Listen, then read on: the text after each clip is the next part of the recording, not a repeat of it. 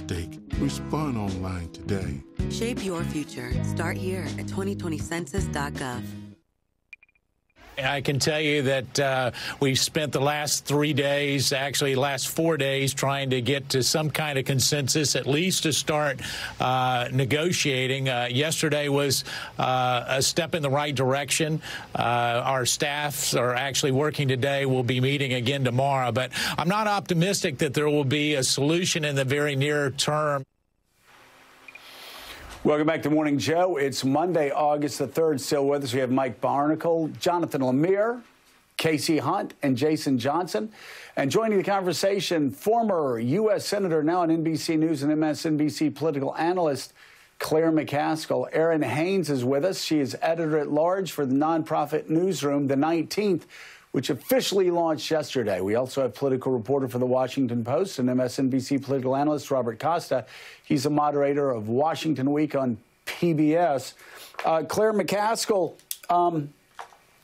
while the Boston Red Sox have been struggling with some of the worst pitching I've ever seen in the major leagues, you got guys pitching 81-mile-an-hour fastballs high down the middle of the plate. By the way, if they want somebody that can pitch faster, they should just call the pitching staff at Pensacola Catholic High School. I think we've got some guys there that can pitch 83 or 84 miles an hour. I've never seen anything like it. But that said, obviously our thoughts are with the St. Louis Cardinals and also the Miami Marlins especially. Man, bad outbreaks. Those two teams share spring training facilities, but both right now suffering with an outbreak of coronavirus. What can you tell us? Well, I think, first of all, in some ways, it is helpful to the rest of Missouri. I mean, Missouri, we love our Cardinals, and we have a terrible outbreak going on in Missouri. We've got a governor that refuses to wear a mask. We've got a governor that refuses to mandate a mask. He is totally walking in Trump's shadow, doesn't do anything that Trump doesn't tell him to do. So the fact that this has hit the Cardinals, who've used every protocol possible and still are seeing this kind of outbreak, hopefully is a wake-up call to more Missourians that the mask stuff is not a joke. This is not about big, bad government telling you what to do. This is about saving lives. And that's what Donald Trump has done. He has made wearing a mask a political statement. And that has cost lives in my state and across this country. And he should pay a very steep price for it. Well, it has turned into a political statement, wearing a mask.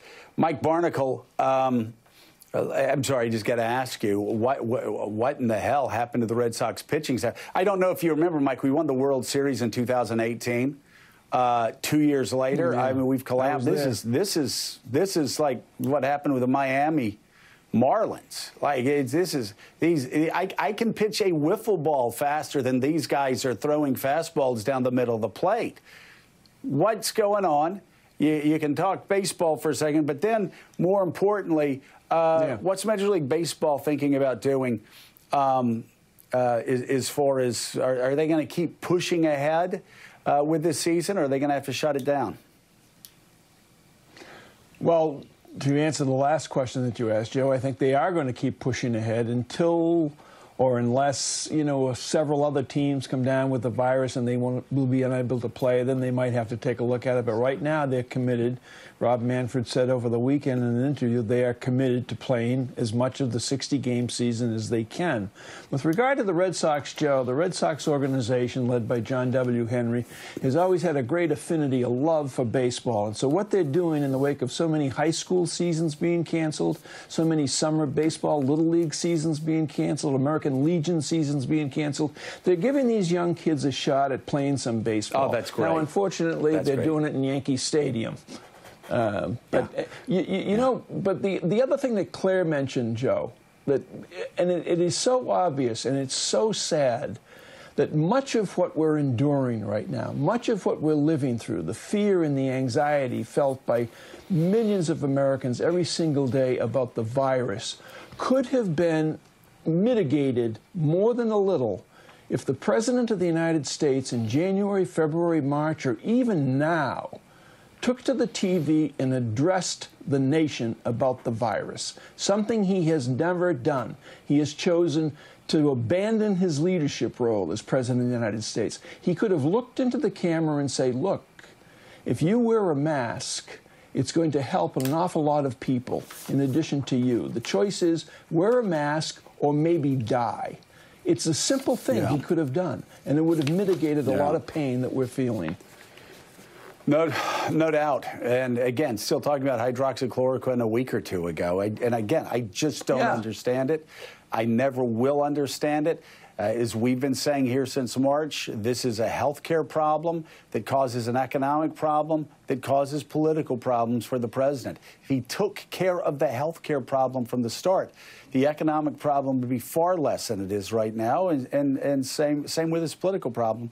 He just hasn't been able to discipline himself to do it for more than 5 seconds. Bob Costa, I'm looking at these numbers. And by the way, I'm thinking of what Mike Barnacle said about letting Little League players pitch, and it's so cool that instead of having to wait to go to Williamsport later this summer, we're pitching them right now at Fenway. By the way, Bob, who was on my church softball team a couple years ago, maybe they can give Bob a shot too, because Bob knows how to whip that softball pretty quickly. Maybe he can throw the hard ball underhanded. Trust me, if you've seen any Red Sox games, you know exactly what we're talking about. But Bob Costa, Martha McSally, Joni Ernst, Corey Gardner, Susan Collins, Tom Tillis, Mitch McConnell. I could go on and on.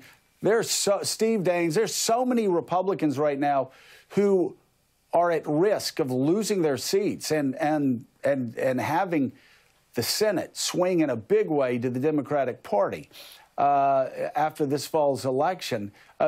What are you hearing about those senators pushing Mitch McConnell to pass some sort of package that will provide relief to Americans whose lives have been shattered by this pandemic?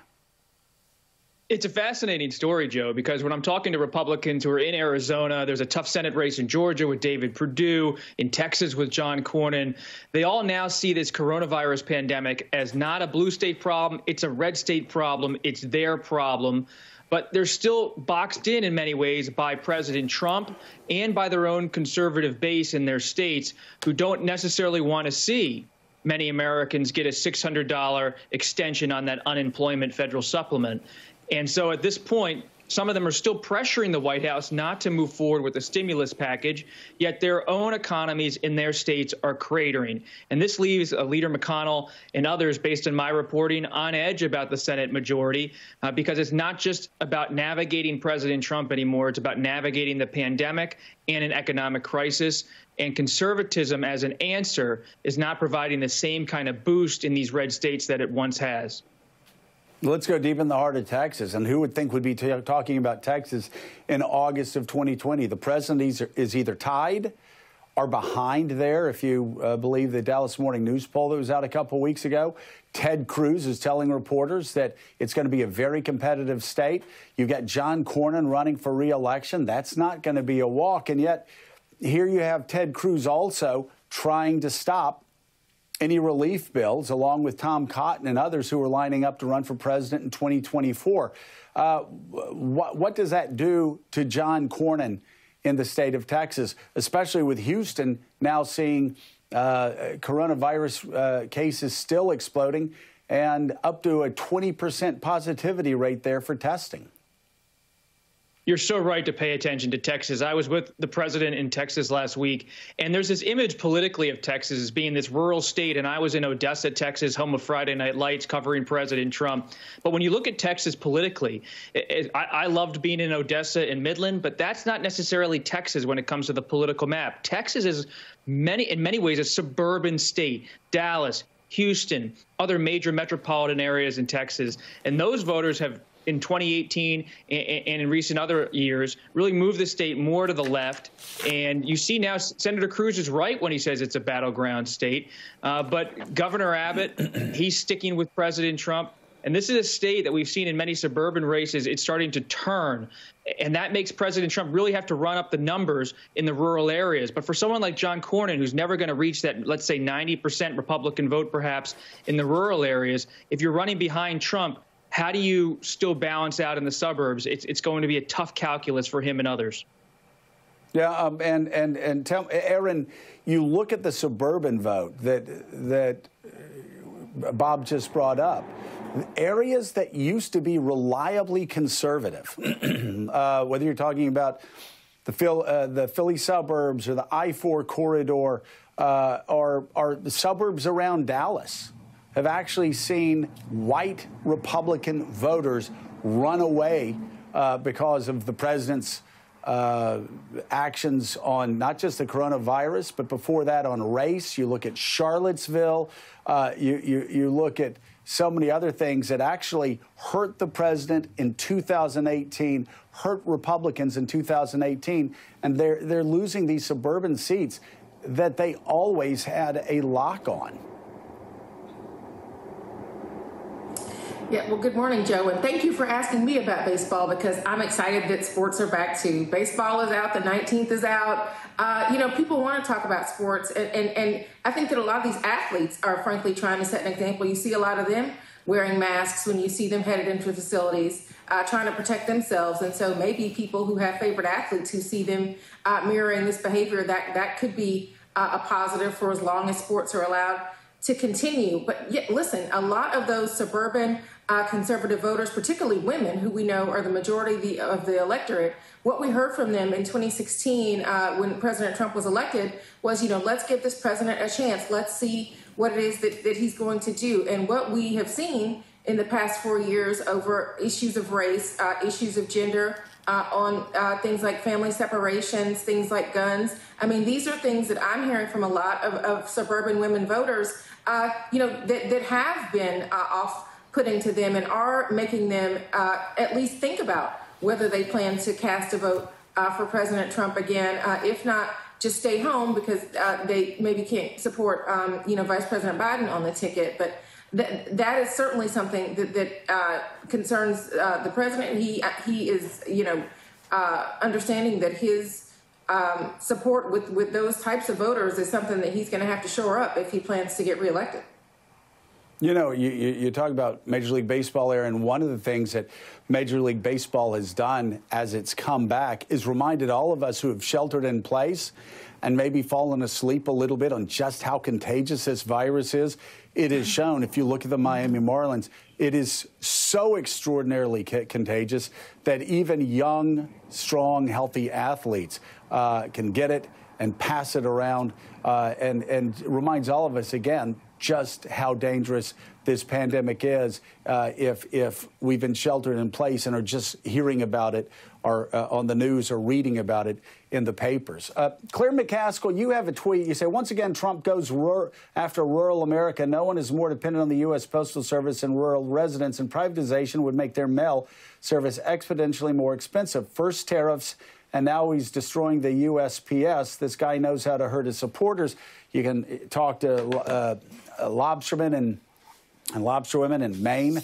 They'll tell you about the tariffs that have hurt there. You talk to farmers, soybean farmers. In Iowa, they can talk about the same there. But you look at the president trying to gut the U.S. Postal Service. You look at Republicans who aren't going to spend money on it. You're right. It's rural Americans who are going to be hurt the most. It's just like Medicaid funding cuts. The Republicans, I've been trying to explain this to them for years. They think that when they cut Medicaid, they're going to be hurting poor black people in inner cities. Okay, it's a racist thing to think. It's cold-hearted, but it's also stupid. They're actually hurting rural hospitals as well. They're hurting senior citizens in nursing homes. Nursing home care is getting gutted. Rural hospitals can't face the coronavirus the way they should be able to face the coronavirus because of cuts through the years from Republicans in Medicaid. This stuff is not hard to figure out. And yet Republicans keep going after their own supporters like Donald Trump now is with the post office and like they're doing with absentee voting and mail-in voting. As we've talked about it, Claire, we Republicans figured out how to do that a long time ago. Democrats are the ones that aren't as good in that area. They get people to show up in person. But Don't try telling Donald Trump and the Republicans that, because they keep shooting themselves politically in the foot. Yeah, if you look at Trump's numbers where the slide has occurred, first it was older voters because of his total bungling of this pandemic. And then you saw suburban women begin to fall off his support column. But the third leg that is so important to Donald Trump is rural voters. And now, first you had the tariffs, and most rural farmers I talked to and rural people, they said, well, we're going to give him a chance. We think he's trying. So that was strike one. Strike two now is the post office. You know, the post office in a rural community, Joe, is so much more important than the mail. It is a place where you see your neighbors. It is a place where you can, go to get your medicine if you don't want to wait for them to take it down that last mile of that country road. So the post office is a big deal. And now COVID is moving into rural communities. I can speak for my state. That's where we're seeing the huge increases in COVID. And when you look at the healthcare problems in rural Missouri, it is echoed all across the country. They have ignored rural hospitals shutting down in all the states that haven't expanded Medicaid. They have ignored the fact that doctors and nurses are in scarce supply in rural America. So, and you've got Trump in court trying to do away with protection for pre-existing conditions. So this is really the third strike. And if he starts losing rural voters, then we don't need to worry about whether or not the mail-in ballots are counted that night, because it will, in fact, be a tsunami for Joe Biden, because he is really blowing it with rural voters right now. Jonathan Lemire, I do not understand why he's turning his back on rural voters. He thinks that, and the Republicans think they can just wave the bloody flag of abortion and religion and guns and these social issues, and that will be enough to carry them to victory. Well, you can be pro-life and support rural voters economically. You can be pro-gun and defend rural voters when it comes to health care. But it's this either-or choice, and you look at the post office, you look at Medicaid cuts, in one instance after another, you've had Donald Trump and the Republican Party on pre-existing conditions going after rural voters.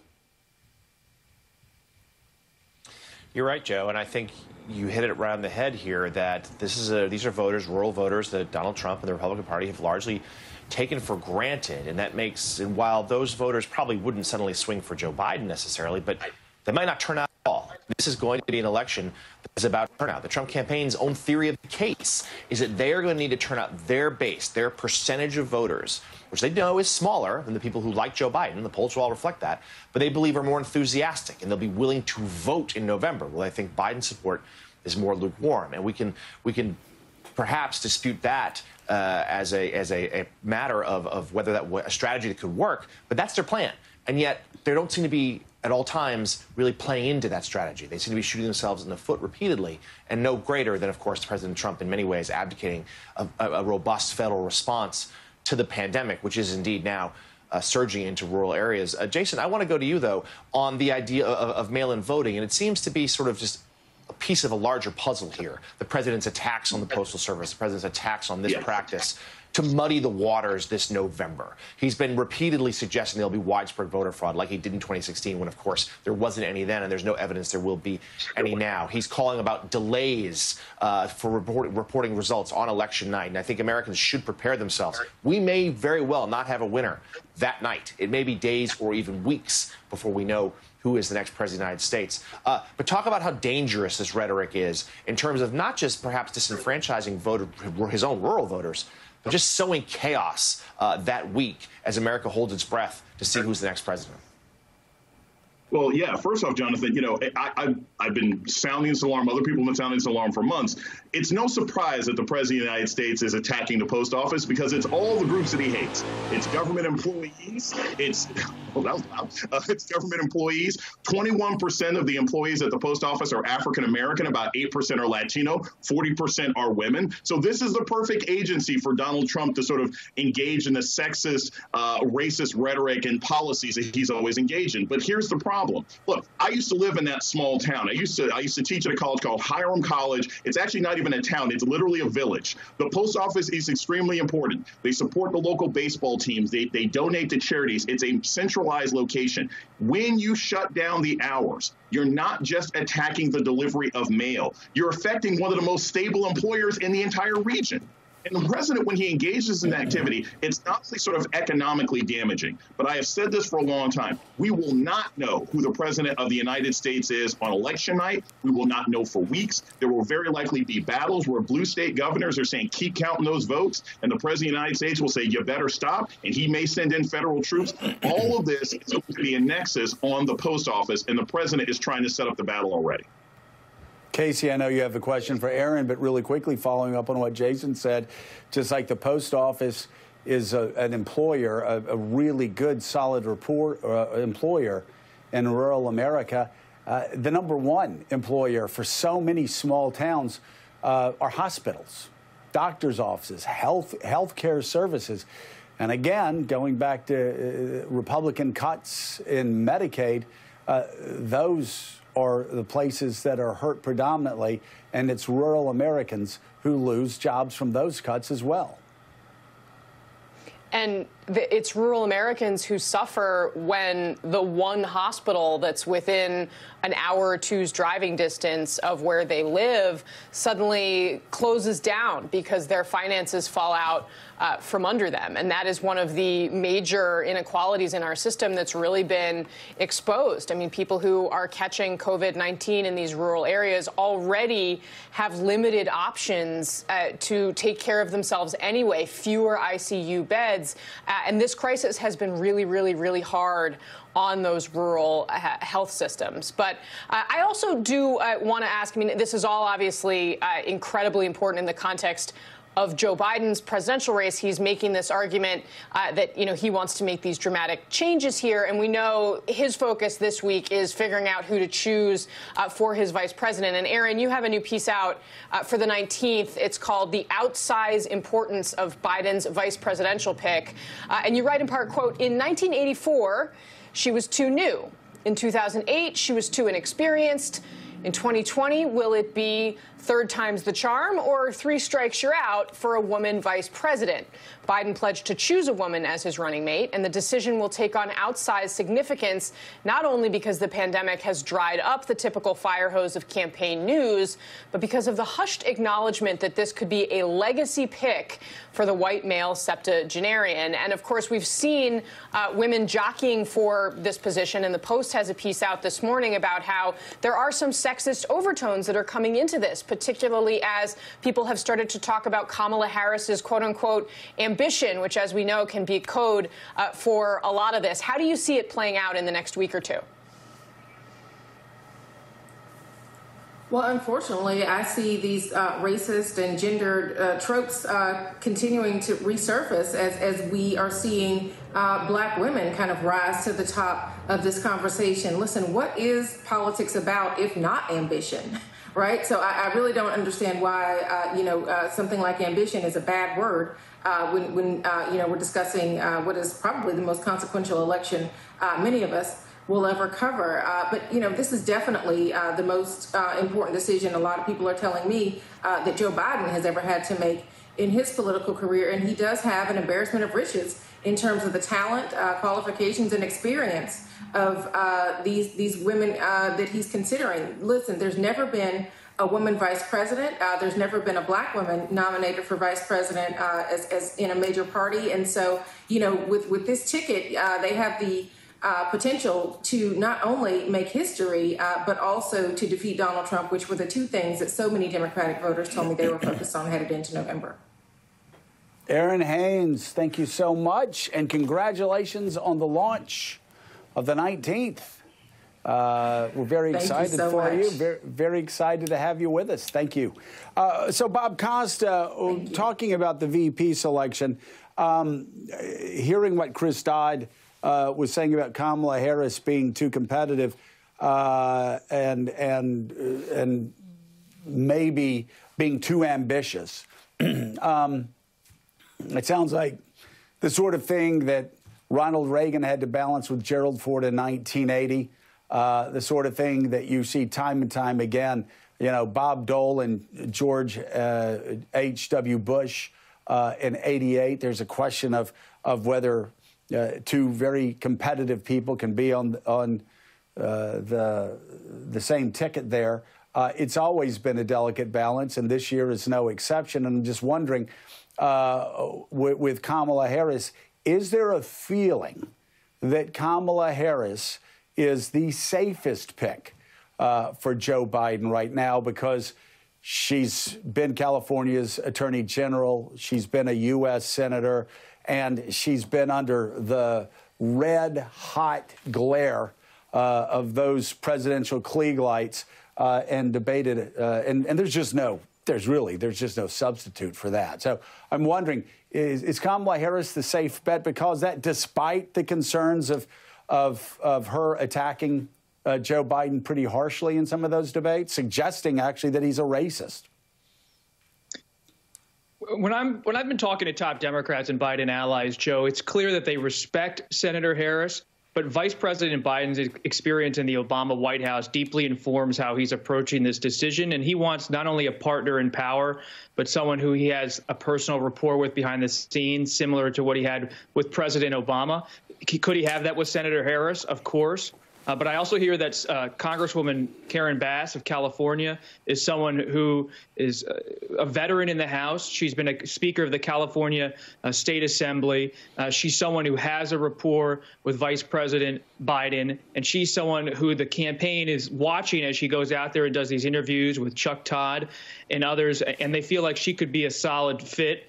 And, of course, you have Senator Harris, Senator Warren, Senator Duckworth, and so many others. And the other person I think that's mostly competing with Congresswoman Bass at this point is Ambassador Rice, who also has a rapport with the vice president. And she's seen as someone who could really help him with international affairs. Going to Europe and to other U.S. allies around the world and different continents will be a priority for the Biden administration should it happen. And she is seen as someone who could really be an asset and voice for him in that effort. So at this point, my short list is Ambassador Rice, Senator Harris, and Congresswoman Bass, and not necessarily in that order. Yeah, Mike Barnicle, again, we talk about Kamala Harris. Joe Biden wants a personal rapport with her. She's very, I mean, I know, Meek and I know Kamala pretty well, and she's very personable, very likable. I'm curious, I want to go back to the campaign. For the Democratic nomination, Senator Harris went after Joe Biden aggressively, talking about segregation, suggesting that he was racially insensitive. But Joe Biden's been in this game for a very long time. And I'm curious, is that the sort of thing that he's going to be fretting about, or is he going to be looking forward to see who would be in the best position to be his vice president? Yeah, Joe, my information from the Biden campaign and from people around the former vice president himself is there's no residue of bitterness or anger or anything having to do with the debates in the primary, Kamala Harris and Joe Biden. None. He likes her very much.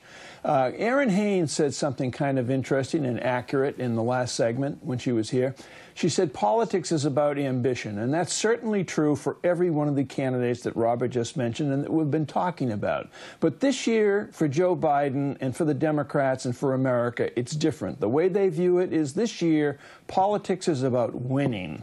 And so his selection for vice president is going to obviously be someone he's comfortable with. But it's going to be someone who he views as doing no harm, doing less harm than any others who might be in the field. And I would agree with Robert's rankings. Well, he didn't rank them, but the three people. And I would point out that in terms of personal, getting along with someone, knowing someone, feeling comfortable with someone, Susan Rice is right at the top of that list. Kamala Harris is also there, too, not quite as close as Susan Rice is, but Kamala Harris has something going for her that Susan Rice doesn't. She's a professional, and as you pointed out, Joe, she's been out there. She's run for president, and there's nothing you can do to gain that experience other than to do it. Karen Bass, comfortable, familiar, great marks for collegiality in the House from her colleagues in the House, gets along with people on both sides of the aisle, gets things done, and would not run for president in 2024, which is also something that's being factored into this. Well, it should be about winning, as you said, whether you're a Republican looking for a VP or a Democrat. It should be about winning and who can do the best job once they're in that position.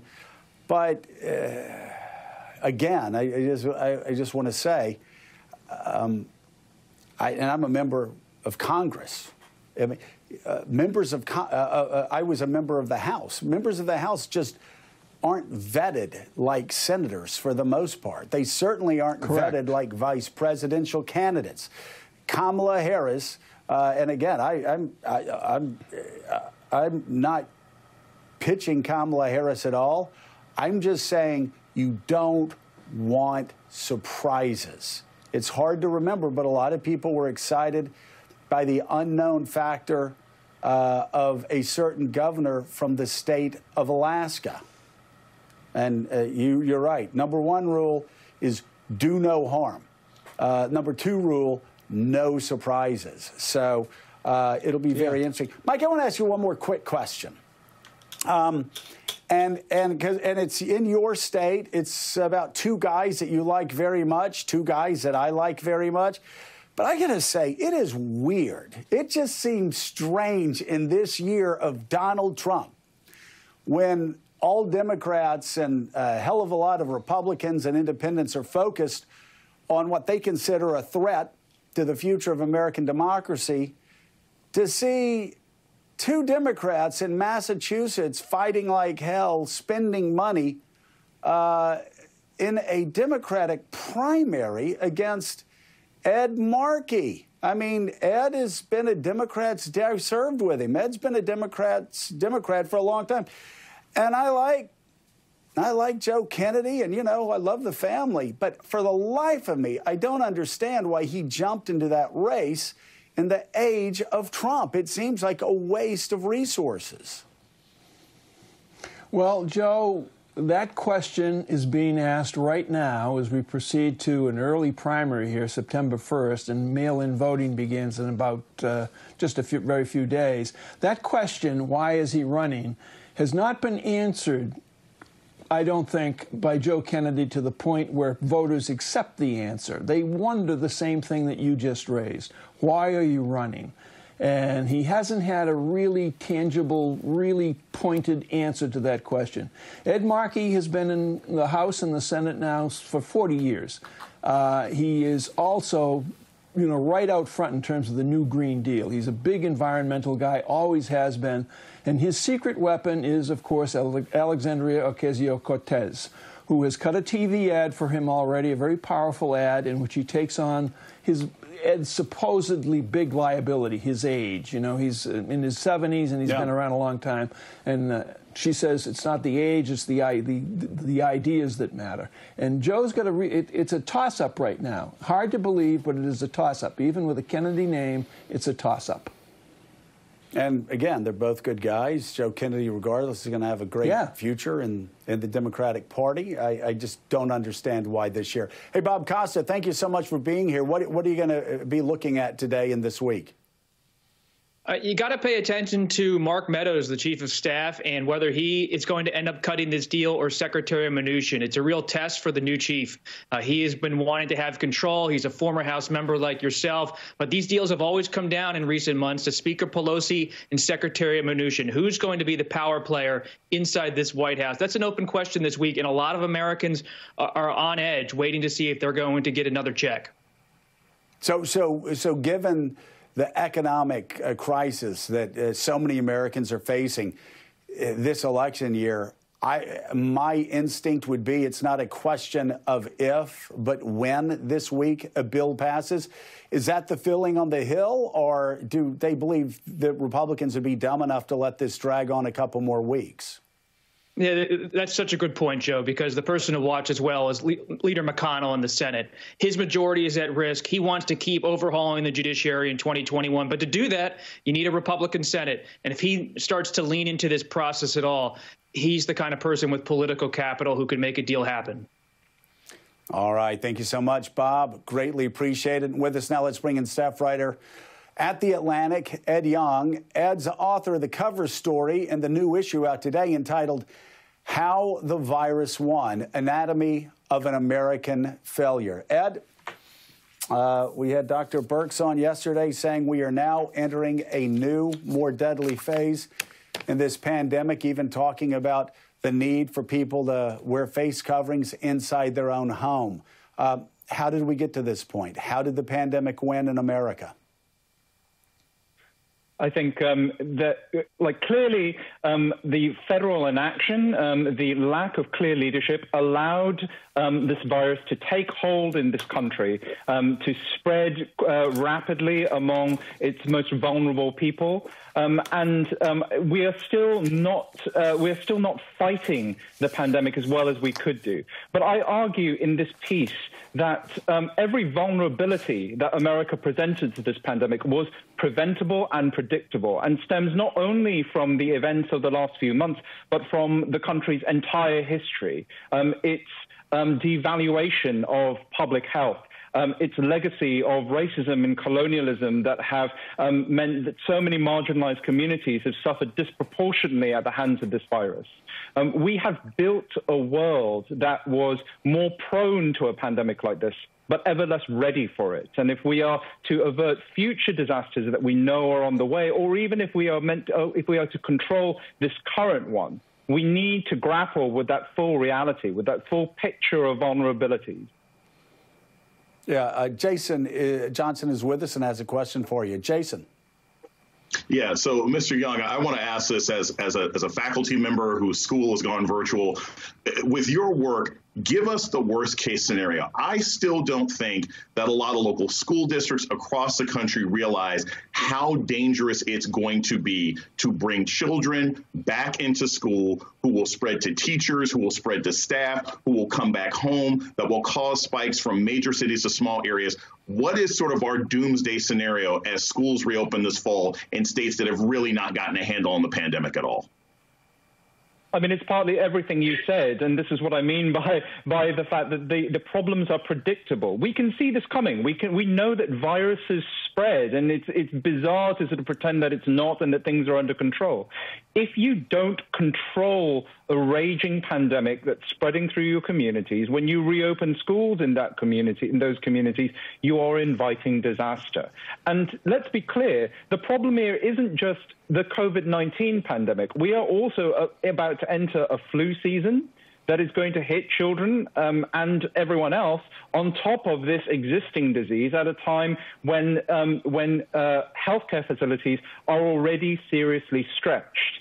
And that, to me, is my worst-case scenario. It's not just the pandemic, which we have utterly failed to control, 150,000-plus deaths, but also every other disaster that might layer on top of it. The longer we allow this to continue without sufficiently controlling it, the more vulnerable we are to everything else that might also happen.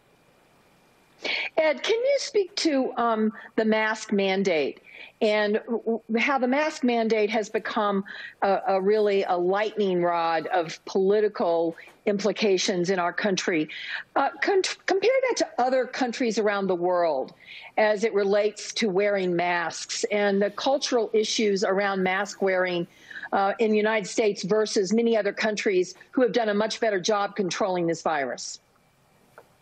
So much has been said about America's individualist streak, and that they might be less likely to do things like wear masks because it's seen as an infringement on your personal liberty. Now, that might bear out in some places, but I think it is remarkable how many Americans have taken to wearing masks. This is a public health measure that went from zero to probably majority adoption now in just a few months. That is utterly unheard of. Now, think of how much better we could be doing if the people in charge and people in positions of power were to send clear, consistent messages about the benefits of mask wearing, if they were to actually roll out policies that encouraged and mandated mask wearing.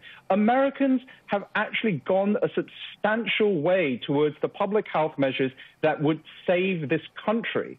And they're acting almost in opposition of leaders who are meant to protect and save them. And that truly is one of the greatest tragedies in this country in this crisis.